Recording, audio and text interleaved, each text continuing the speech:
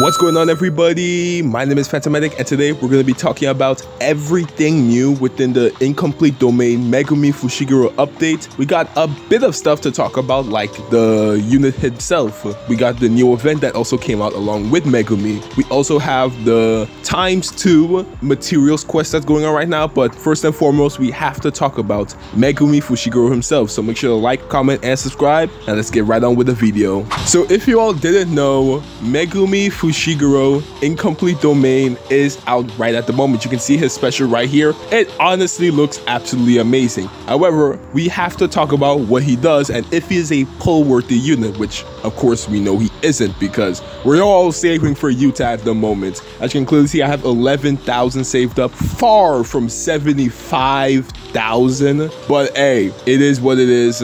We just gotta keep saving. Let's hope Yuta doesn't drop soon. Otherwise, we're all gonna go broke. Somebody is going to be spending a lot of money in this game, but it's not gonna be me, okay? But yeah, let's just go straight into what Megumi Fushiguro does. Now, I know the game itself is quite finicky when it comes to explaining what the character does. However, I don't feel like to come off of the game to then go on to Google to explain it. However, so I will try my best as to try and properly explain it on the game itself. So his first ability is going to consume 0 curse points. It's going to deal melee attack damage to target enemy or enemies equal to 180% of his physical technique. And this skill effect will change during his domain expansion Chimera Shadow Garden, which will apply 99.3% damage taken increase to target enemies for 3 turns, deals massive attack damage equal to 300% of his physical technique. Pretty crazy. So yes,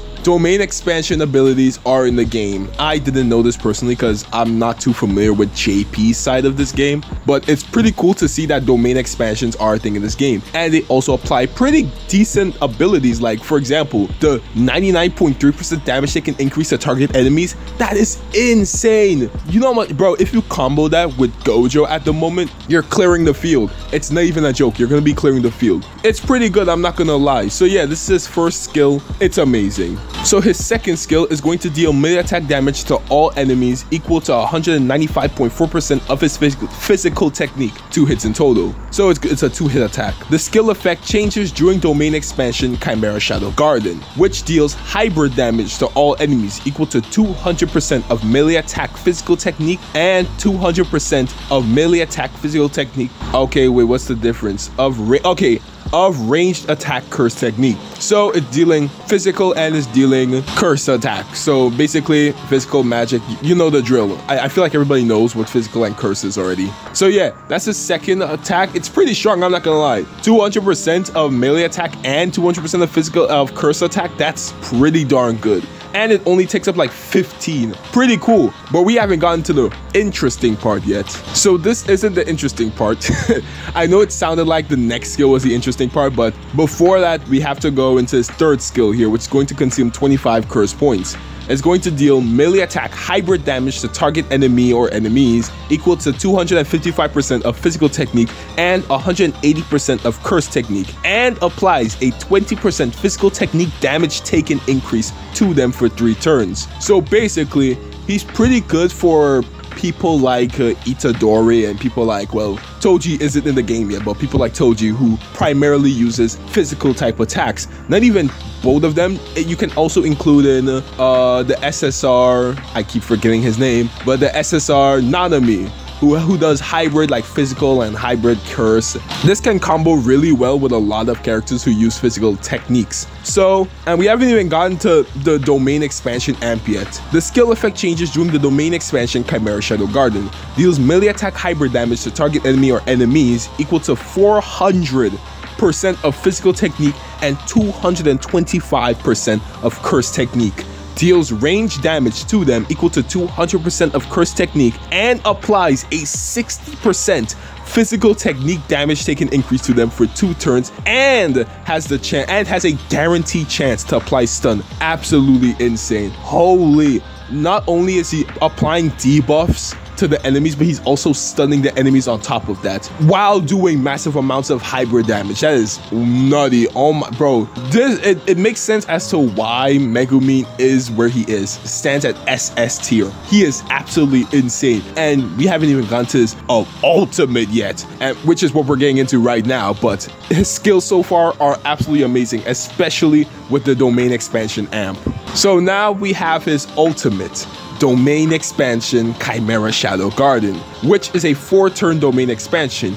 It applies attack nullification, ultimate gauge increase nullification, and curse energy efficiency increase to himself. What the hell does ultimate gauge increase nullification mean? Wait, what? What does that even mean?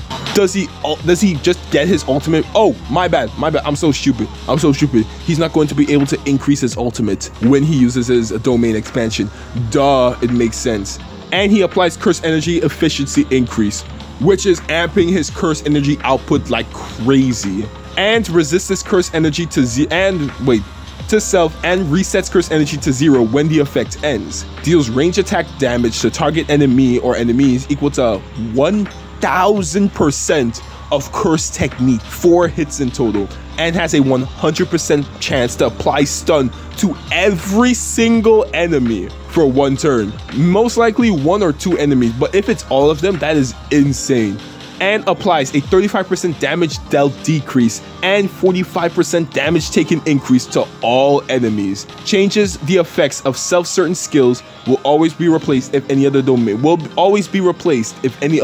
expansion exists. So basically, if you don't understand what that last part means, is that you can't change the domain expansion once it's up. So I feel like this means when, for example, Jogo uses his domain expansion, you won't be able to use your domain expansion because it's an incomplete domain expansion at the end of the day. Any other powerful ones will be able to override it, basically. And I do feel like this curse energy efficiency increase means that his curse energy, the amount he uses, for example, if we just go to this one real quick, this one, which consumes 25 curse energy, is going to, let's say hypothetically, now use 15%. So it's going to reduce the cost of these curse energies by a certain amount, which is pretty darn good. Does he have any passives? He doesn't have any passives. So yeah, this is incomplete Domain Megumi. Will I say should you pull him? Absolutely not. And let me tell you why. Yuta is coming up. I know it deep in my soul. Yuta is coming up. I made the mistake of pulling when I shouldn't have for Itadori. That's my fault. I should have just used what I had. However, now that I know this, I'm going to be saving up. Yuta is a phenomenal unit, which I will be getting into in another video. But trust me when I say you want Yuta on your account. From what I've seen from my comments, I've heard that Yuta isn't going to be in the standard pool of characters. I heard that every other SSR is going to be in the pool besides Yuta and another unit. So you realistically want to have Yuta on your account. Yuta is by far one of the best units in the game. Super powerful, especially with Rika. But that's for another video. This is now. So now that we got into what Megumi does, he's not pull worthy. Do not pull him. We have a limited amount of Jades. I said Jades. This is not HSR. Cubes. We need 75,000 for our guaranteed character. Come on. So be smart, don't pull, unless you want to spend money on this game, which is a financially poor decision, but whatever. So yes, do not pull Megumi at all. Please don't. Save your cubes, my guy. Save your cubes. So now that we have gotten Megumi out the way, as you can clearly see down here, if you look at domain investigation and enhanced quest, you're like, what is that arrow up there? What does that say? Why is there a campaign going on? So now let me explain. Let's go into this real quick. So as you can see, once you press it, nothing seems out of the ordinary. However, until you press one of these.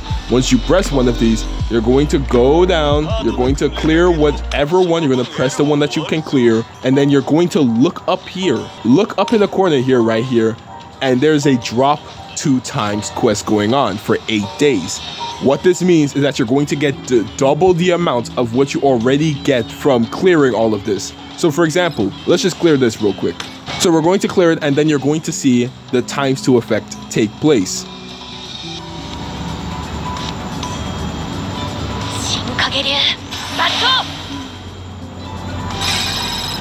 So now, as you can see, once it shows how much you get is also going to be applying the times 2 now. It's times the amount of this. I have no idea if it shows already the amount the times 2 effect in place, or you just have to do the maths and just time this by 2, which is around like almost like 3k just from this, which would be pretty crazy.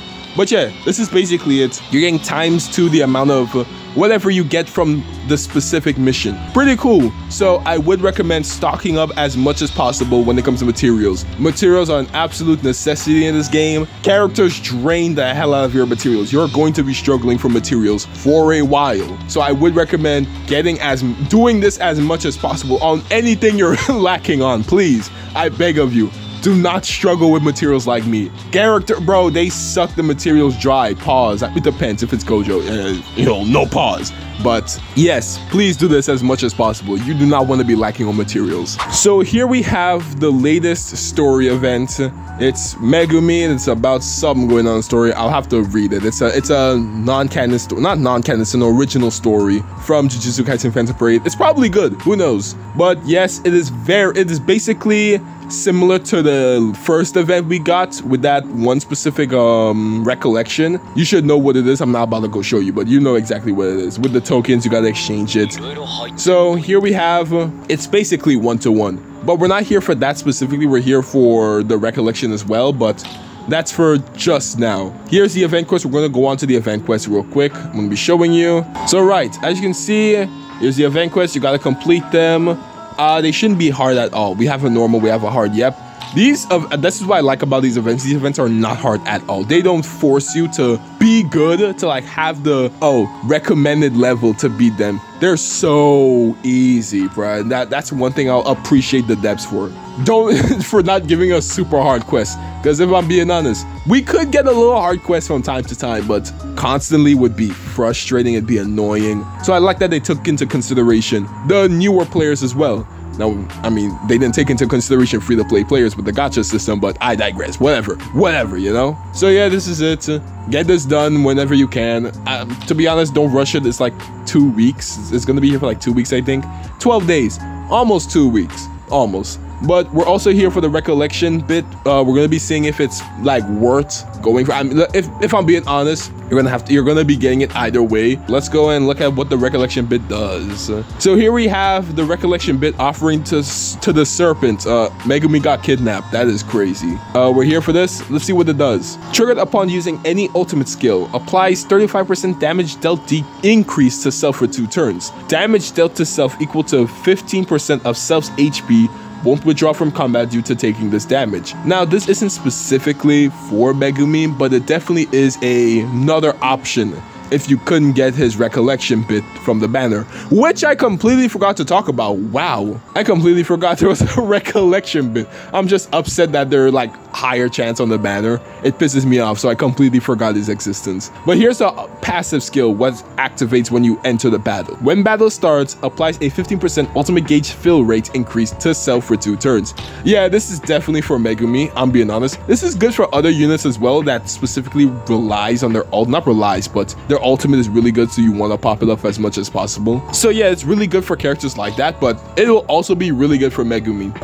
Trust me, you're not gonna, don't regret it. Don't regret it. I have to also finish the first event as well. Jesus Christ. 3 events, ladies and gentlemen. 3 whole events this game gave us. Absolutely insane. Oh my god. But yeah, last thing. Now is the last thing we gotta talk about. We're gonna have to talk about the recollection bit. I completely forgot that thing existed. So here is the recollection, the SSR recollection bit on his banner. It's called Limit. Oh, wait, I was about to call it Limit Break. Look, it's down there. Rest for the adults. Let's go check out what it does. Triggered upon using any command skill or ultimate skill. Recovers 30% HP for self. Recovers 250 ultimate gauge for self. Yeah, this is basically for Megumi. This is just for Megumi. Here's the passive. When the 4th turn starts and can be used only once in battle, applies a 25% damage dealt increase to all allies. Yeah, pretty cool. Pretty cool. This is it. Is it pull worthy? No. Yuta's right there. Come on. Yuta's coming up. Trust and believe. Yuta is coming up. But yeah, that's gonna be it for this video. I have to also talk about Junpei. Is Junpei still here? If he's not, then no videos on him. Right. Yeah, Junpei's also here. So I will have to go talk about Junpei in another video. But yes, Megumi is out. This is the update that's out for him. I hope you all enjoyed the video. I hope this information was helpful to you all. Make sure to like, comment, and subscribe, and I'll see you all in the next Jujutsu Kaisen Phantom Parade video. Signing off.